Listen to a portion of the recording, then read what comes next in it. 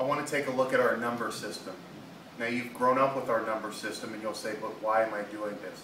Well, you have to reevaluate what you think you know in order to apply it to things you don't yet know.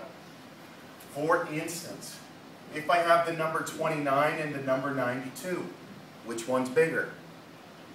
It's easy to say that 92 is bigger. And then I say, why is 92 bigger?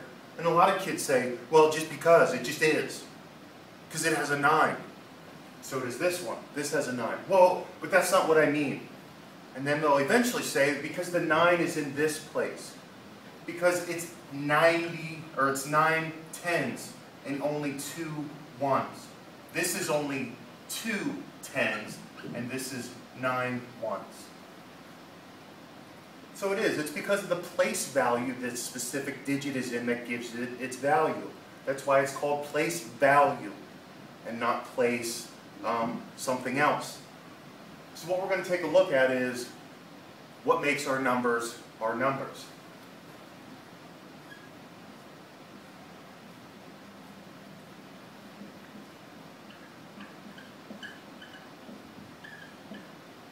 First of all, you have to understand there are place values. There is the ones, the tens, the hundreds, the thousands, the 10,000s. And then I would say, what's the next one after 10,000s? You would say 100,000s. After 100,000s, millions. 10 millions, 100 millions, billions, etc., etc. How do you find always the next place value? How can you keep going? What a lot of people say is, oh, you just add a 0. Well, I need something more than that. I need something mathematical. What do I mathematically do to get from 1 to 10, 10 to 100, 100 to 1,000, etc.? Hopefully you say multiply by 10. So what you have to understand is, in our place number system, in order to find new place values, we must multiply by 10.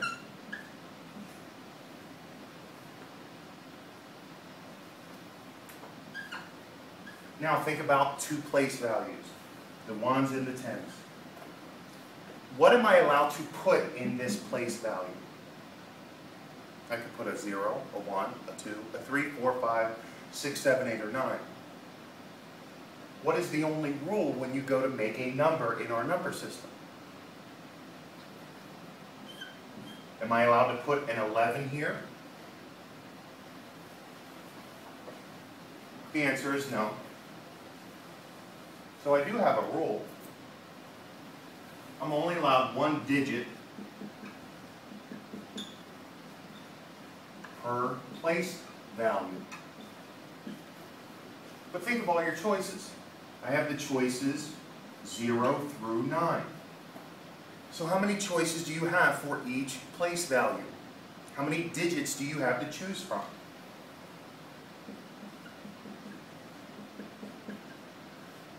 Please don't say 9, because 9's not right. Did you count in 0? 0 through 9 gives you 10 choices.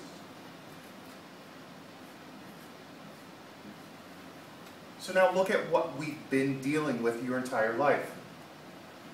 In order to find place values, I multiply by 10. Think about the digits you're allowed to choose. You're allowed to choose 10 different digits. Find place values, multiply by 10. Choose digits, you have 10 to choose from. Times 10, you have 10. Times 10, you have 10. Times 10, you have 10. What number is our entire number system based upon? It's 10. Our number system is a base 10 number system.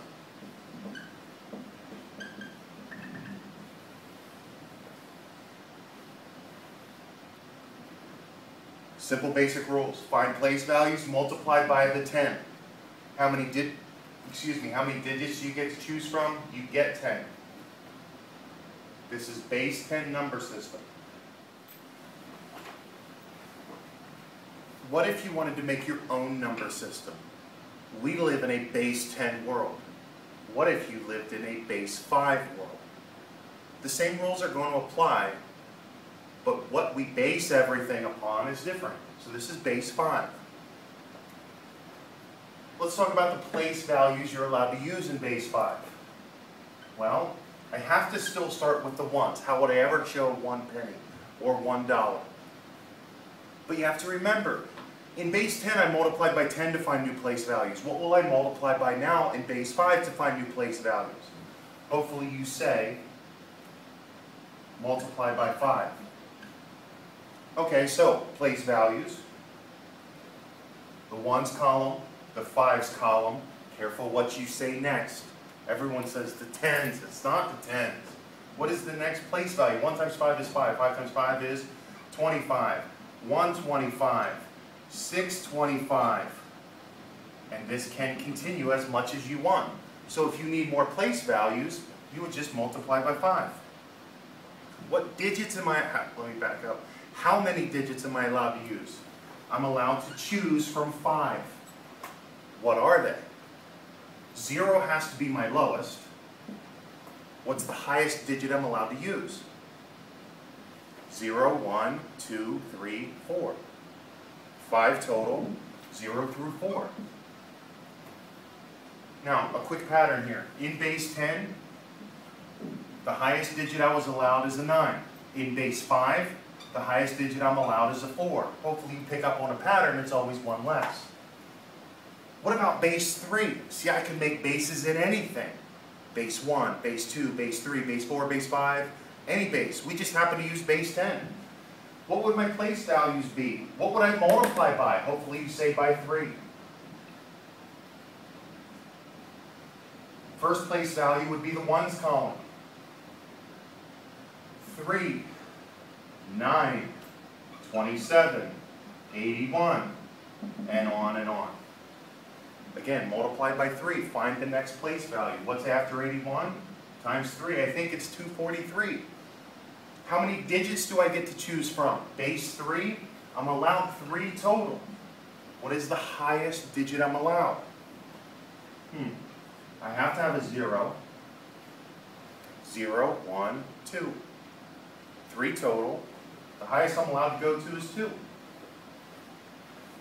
Well, these are the rules for new base numbers.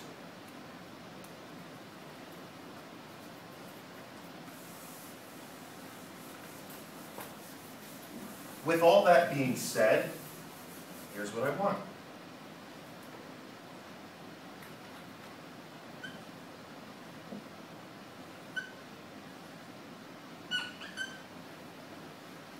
If I write a base 5 number, I will need to put a little 5 at the bottom. This is called a subscript. Superscript is up top, subscript is on the bottom. Why do I need a 5 there? Because if I tell somebody to read me this number, what will they say? 2,432. Well, when you say words like thousand and hundred, what base are you referring to? What place values have the thousands and the hundreds? Oh yeah, that's right, that's base 10.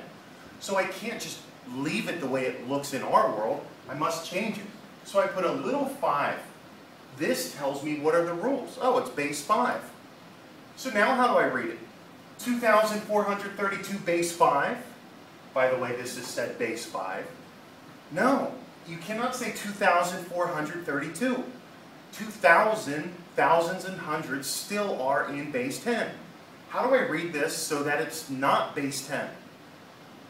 This is how I read it. 2, 4, 3, 2, base 5. Oh, that's how much money you make a day? Okay. 2, 4, 3, 2, base 5. That's pretty cool. Here's the question. How much is this worth in base 10? You now know the rules. What we'll work on next is how do I convert from one type of number system to another.